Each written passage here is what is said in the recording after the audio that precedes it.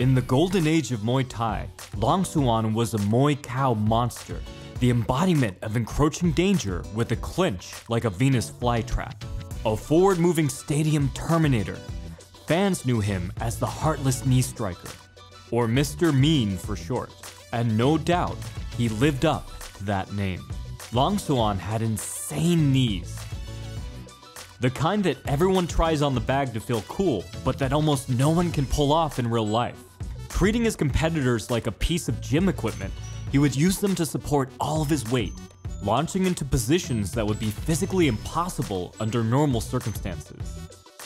All to load up his iconic, painful knees. It's a rare fighter that can load up on their strike as much as humanly possible and get away with it. He supplemented these terrifying knees with some of the best boxing of his era, catching opponents with rattling combinations that could be just as devastating. Being stuck in the ring with Mr. Mean was like breathlessly treading water in a violent ocean. The lapping waves knocking you off balance and throwing you into the rocky cliffside. His action-packed style made him a fan favorite, and won him prestigious stadium titles across 3 weight classes.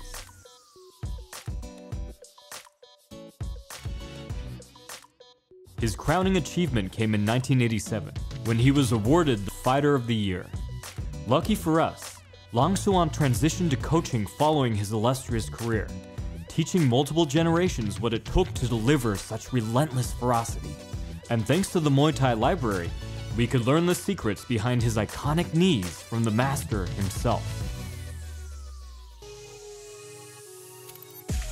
Once latched to his opponent, he would turn and take a large step back. This created a new offensive angle, unbalanced his competitor, and created plenty of space to generate force.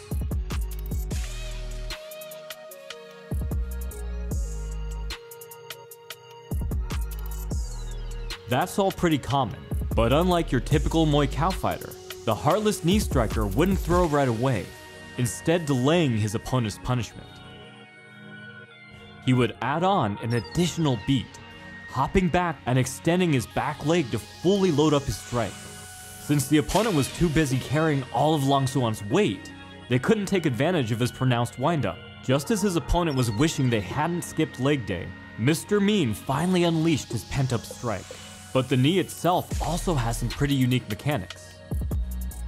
Langsuan is very adamant about completely folding the knee, squeezing his heel to his thigh.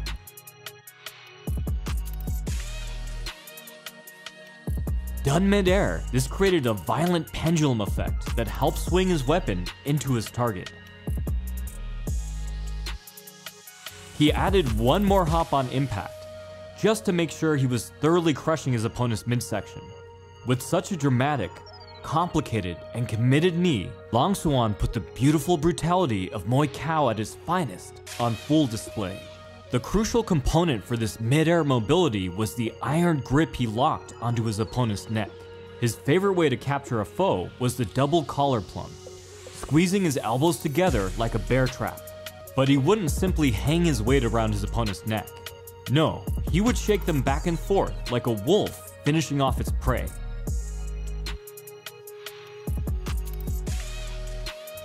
After yanking the opponent forward, he would immediately shove them back with his forearms, off-balancing them and then slamming them into another knee. Here we can see him instructing on how to execute this strategy. He would use this push and pull rhythm for one of his favorite sequences, hopping in with a massive whipping knee and then following up with a short, sneaky knee on the other side. Mr. Mean thinks that knee fighters don't stay on their toes anymore like they should, and looking at these sequences, we can really see the point of keeping light on your feet. When he couldn't secure a plumb, he wasn't out of options. Langsuan didn't desperately hold onto his ties. He instead took what he was given, latching on to anything his competitor provided.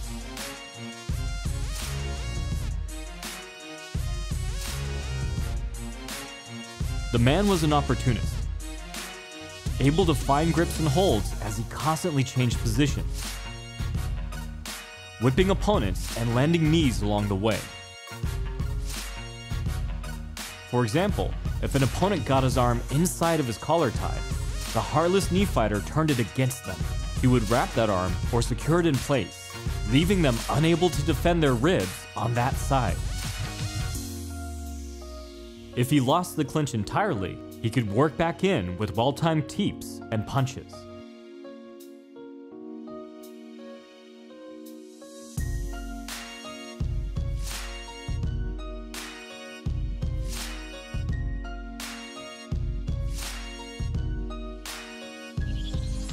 And when it came to punching, Langsuan was a fistic nightmare, one of the best of his era. He could shut opponents off with hard, lengthy combos, and could seamlessly mix in his knees. But his uppercut was especially lethal. He could expertly thread it between an opponent's guard or underneath an incoming punch. But he explains that his favorite trick was to uppercut just as they were thinking of driving up a knee. This is very practical. If you want to dominate in a certain area, you definitely don't want to give your opponent the opportunity to compete there. Langsuan was a truly one-of-a-kind knee fighter with an expert clinch and some of the best punching of his era. And today, we're lucky to have his tutelage and, frankly, not have to share the ring with him. A huge thank you to Sylvie Von Douglas Ito and the Muay Thai Library for granting me access to their expansive and important archive. I've linked it below. From the Modern Martial Artist, this has been David Christian, wishing you happy training.